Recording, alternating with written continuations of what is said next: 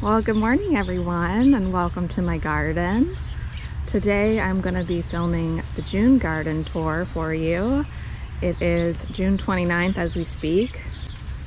It seems for some reason I always wait until the very last minute to film these tours, but we could take a look around and see what's changed over the past month. So all the smooth hydrangeas are in bloom right now. In the corner there we have a limetta hydrangea. Then we have this inkberry holly. I'm trying to add in a lot more inkberry hollies into the property. We do have some issues in Pennsylvania with boxwood blight, so the inkberry holly is a nice alternative, and you can shape it just like you would a boxwood. And I'm also trying to work a lot on just adding in some hardscaping here and there. So later on this week, hopefully Friday, I'm going to take us to Chanticleer Gardens. That is my favorite public garden that I think I've ever been to. They just have the most kind of artistic touches there, and they just use elements of nature in these interesting and creative ways. So I'm hoping to get some ideas for my garden on our visit there. But this is another limetta hydrangea that I just put in a pot for now and just sunk some stones into the ground that I already had. This hydrangea is the mini Mavet hydrangea. A lot of people ask what this is. This is Haas Halo, and I can remember when I purchased this Haas Halo as a little twig for I think $12 from Ken's Gardens, and now it's probably 4 or 5 years old. Absolutely gorgeous. I probably should have planted it a little bit further away from our garage. I have the Ringo Rose here. I have a Grace, and she's the best flower in the garden, of course. Panicle hydrangea is just starting to bud up now in Pennsylvania. This hydrangea I showed you recently in a video. This is the Invincible Spirit 2 hydrangea. And I think by just seeing it in this beautiful evening light, you can hopefully understand why I just think this is the most glorious smooth hydrangea that I have ever seen. And so I underplanted the Invincible Spirit 2 here with some heucheras. And I can't recall the name of this heuchera, but I do have the tag, so I will go ahead and put it on the screen. Now you can see this hydrangea is in distress right now because of the heat of the day, but don't worry about it. It will be absolutely fine by tomorrow morning. I'm doing some birthday flowers tomorrow morning, or else I would have filmed this tour tomorrow morning, but hopefully we'll be okay here filming in the evening.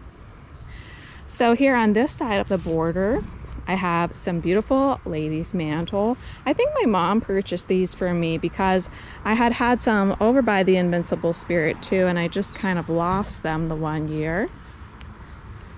We've got a beautiful big hosta in bloom, and my all-time favorite hydrangea. Oh wait, I already said what my favorite was. Okay, second favorite smooth hydrangea has to be the Annabelle hydrangea. I mean, you just can't beat that, right? Now what I have going on here is a hedge of catmint that I just took divisions of other catmint on the property and moved them over here. I have a whole bunch of gladiolas that are starting to bud up here, so it won't be too much longer now. And then I planted yarrow very early in the season as a cool flower. This is the Colorado mix yarrow. And I planted this here to hopefully attract some hoverflies and some other good bugs to this area to help me if the thrips do come in later in the season. So as we just travel down the border, so you've just got a mix of perennials and flowers for cutting. So we have some coreopsis over here. We have some lamb's ear from my grandma's garden over here that I've kind of interplanted with our native rudbeckia. I have, guess what? You won't even believe this. Do you guys know the flower rose campion? This is direct from my grandma's garden. I planted it probably right when we moved 6 years ago. It was here that year, and I haven't seen it since this year. And you can see how close it is now to my peony. So I think maybe I'll try to gather the seeds from it Can you guys let me know if you have rose campion, does it come back, you know, from the rootstock, or do you feel like it self-seeds itself? I'd love some help with that, because certainly I want to keep my grandma's rose campion going. Back there, starting to go out, is some yellow loose strife. And you can see kind of my drift of milkweed there for the monarchs. And then we have some limelights and the Winecraft Gold smoke bush, which is my new favorite chartreuse foliage shrub. The lemony lace elderberry over here is still looking pretty good. I do get concerned about it burning out as the season goes on and we get closer to August, but so far I'm really not seeing too much burn on it. Down here I have some cosmos. I think these are double click cranberry I'm growing this year. They're not even budded up yet. We have the Corinth Major, which I've been really loving this year. A little bit of Blue Boy Bachelor's buttons left over, but pretty much done now. So over here in this area, I have my Black Knight Scabiosa. And my mom was mentioning how much she enjoyed having this in a bouquet I made for her. And I did plant quite a big drift here, and I've been cutting on it pretty heavily. So what you're really seeing is it just budded up. Oops, touched a little bee there. And then that's what it looks like in bloom. And I have more in the raised bed in different colors I can show you. Over here we have some feverfew. I cut on the feverfew really hard this year, but there's still some left over to enjoy in the garden. And we have some lavender here. This is actually lavender from my work garden. And then here we have Prairie Sun Rudbeckia with a beautiful green center. Down here I have some more coreopsis, and then I also have my Mexican bush sage in here, which is a beautiful purple bloom in the fall and absolutely wonderful for drying. If you're wondering how to get more Mexican bush sage plants, literally just pinch a branch off and stick it in the ground and it will root. See this right here? That's what I did with that one.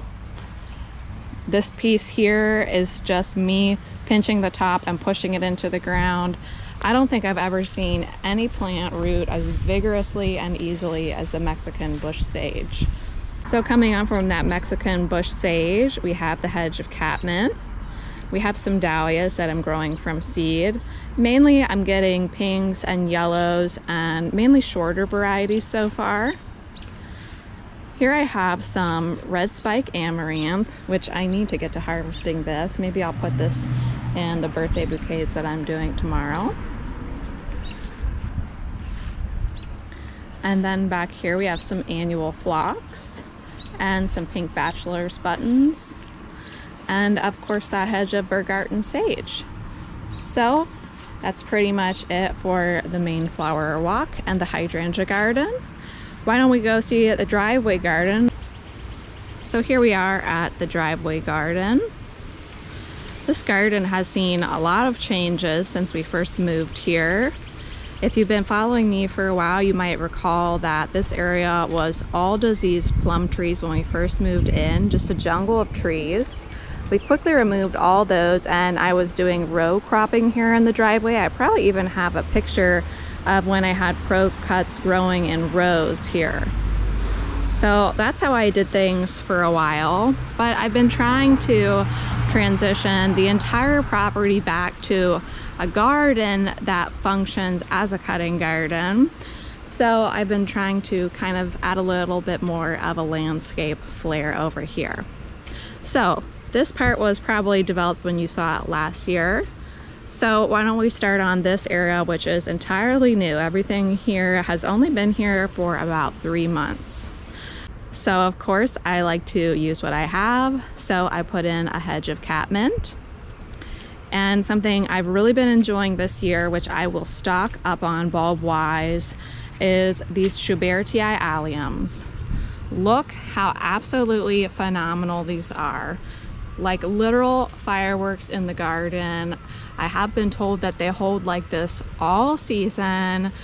I just think I've never seen anything like this before. Have you ever seen an allium like this? I believe Christophii looks similar to this, so Christophii and Schubertii will do this in the garden. But you know, I have Sensation, Purple Sensation, I have the white one, Globe Master, some of those other taller purples.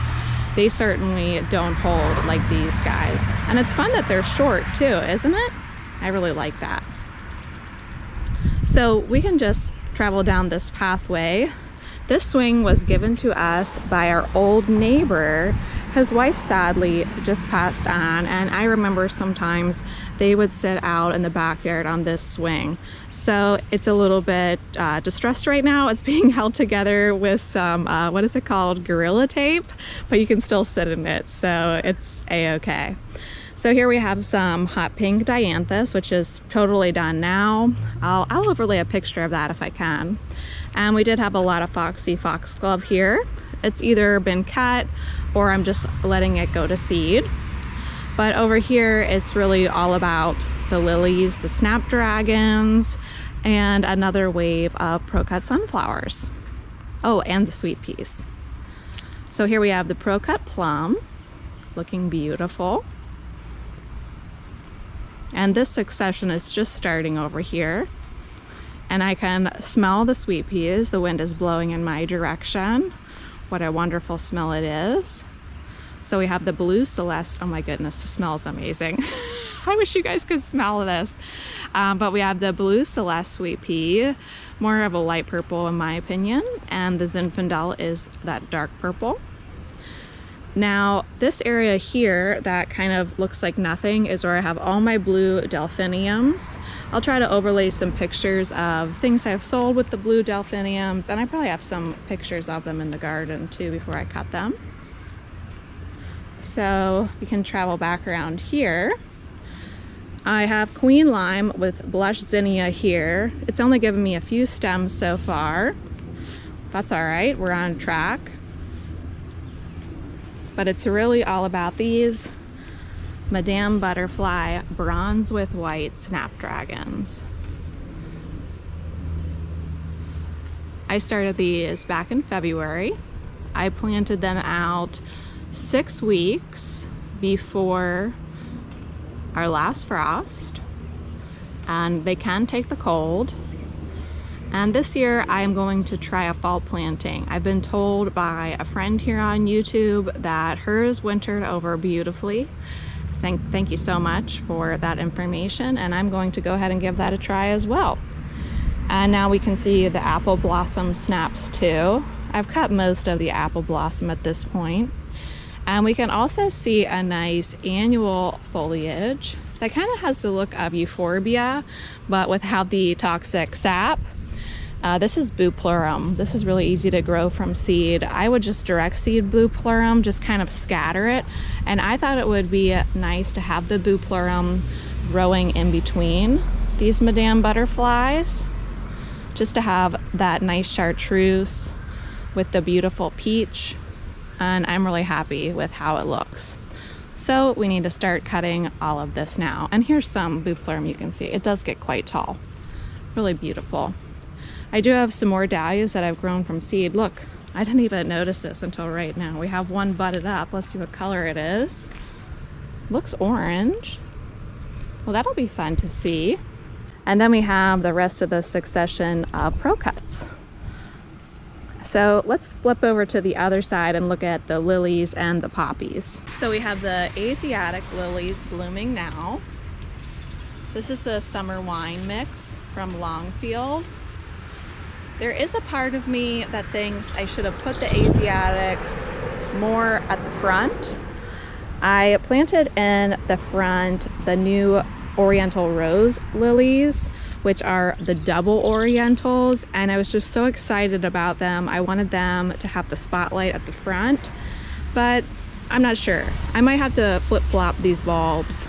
you know, next year, we'll think about that. I think we have to let the rose lilies bloom and then make a decision. But let's take a look at the poppies that are just starting to bloom now. It's been kind of an interesting day because the poppies have started to bloom, but then all of a sudden it's 95 degrees with 85% humidity, and they've decided to go to seed right away. So this is the black swan poppy, really beautiful. And they're just kind of scattered throughout the garden back here. Lots of foxgloves back here. So these will probably all bloom. I bet these will bloom tomorrow, judging from the look of them. So we'll see what happens with those. I'm not really sure. I've never seen them go to seed this quickly. That was a little bit shocking. I mean, look at even this one. This opened today. I think it opened about 10:30. I was out here checking on things, and not only did it go to seed already, but you know, it started to shatter already. Very interesting, you know? New things to learn every year, all the time, every day learning, right? So let me show you a flower I'm really excited about. I hope you might consider growing it. Super easy to grow from seed. This is star flower. This is scabiosa, either stellata or stellata. Not sure on how to pronounce that Latin. But this is grown mainly for the seed pods.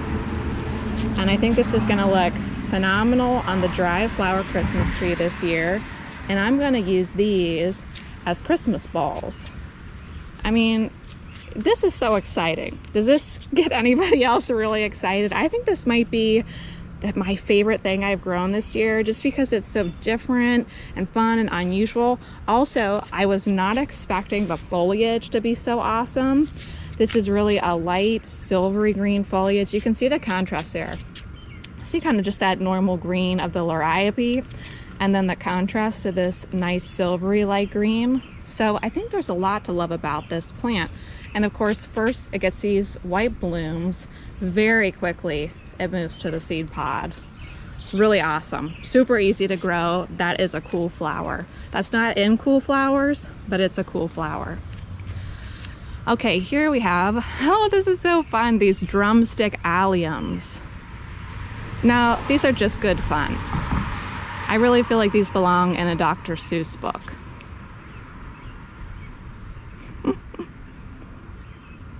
They look almost edible, don't they? So we have some more Colorado yarrow. I'm seeing really that the Colorado yarrow mix is mainly for me pinks and whites. I'm not getting a lot of peaches. So that'll be interesting to see if it kind of keeps pumping out pink. Not all of them are bloomed yet. And then we have a microphylla hydrangea, some heucheras, and now we are under our Cortland and Pink Lady apple tree. So this is really the entrance here. And I believe, my friends, that is basically what is blooming in the driveway garden now. By next month, we'll be able to take a closer look at the figs. We'll have all of the Casablanca and Stargazer lilies to look at. But for me, I'm just really excited about this garden, and I really hope that this garden in particular is encouraging, because like I said, let me back up a bit. From here all the way to the Nellie Stevens holly is brand new. So, do we have super tall shrubs and trees over here yet? No. Does everything make sense as far as height goes in terms of how it's going to look and how I plan for it to look?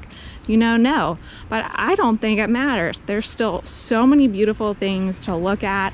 And also, this garden was not expensive to create at all. You know, lily bulbs are not expensive. Seeds are not expensive. Gladiola is very inexpensive. So I just hope it's encouraging to see, oh, and the catmint completely free from the property already, just divisions. So, oh, okay, one more thing, sorry. But even these astilbe over here, you know, these are bare root astilbe. So please don't ever feel like money is an issue when it comes to gardening. You know, I could have just pulled up all this land, right? And say I had $20.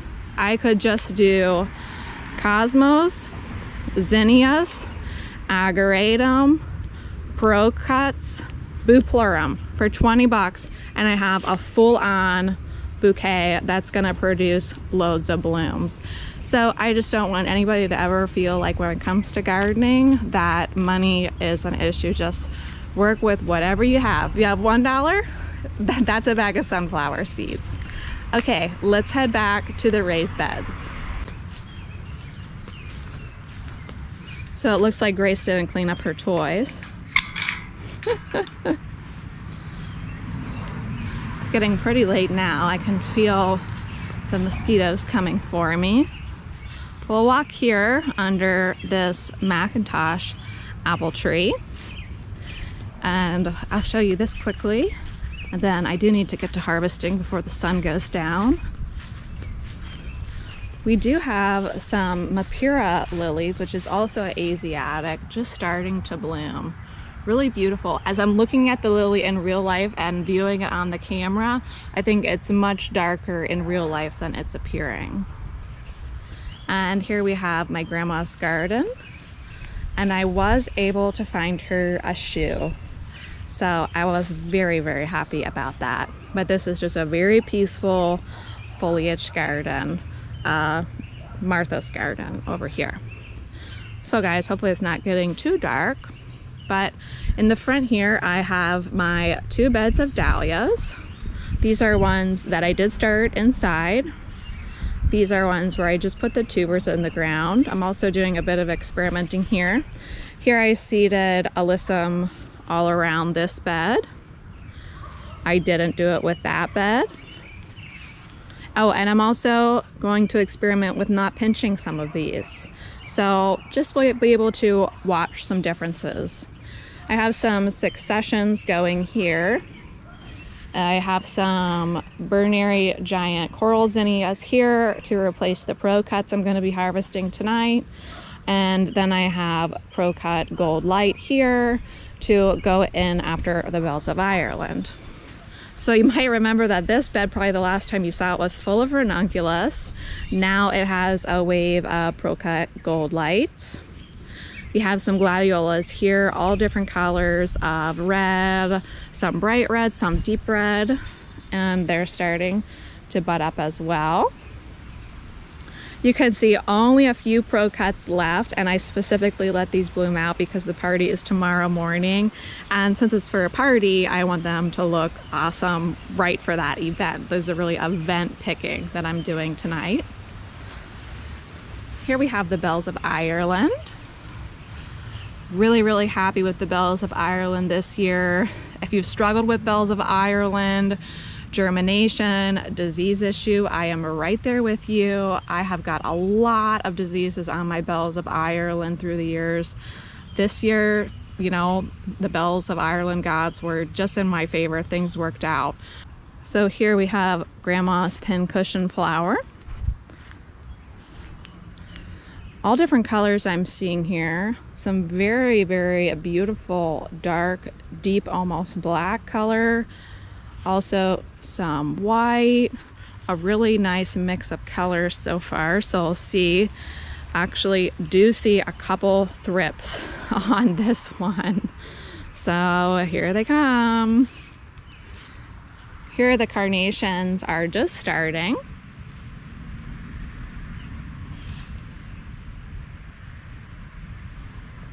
I guess that's all we have of the carnations so far. And then this is my orlaya that I'm going to be collecting seed from. Here we have our Dara.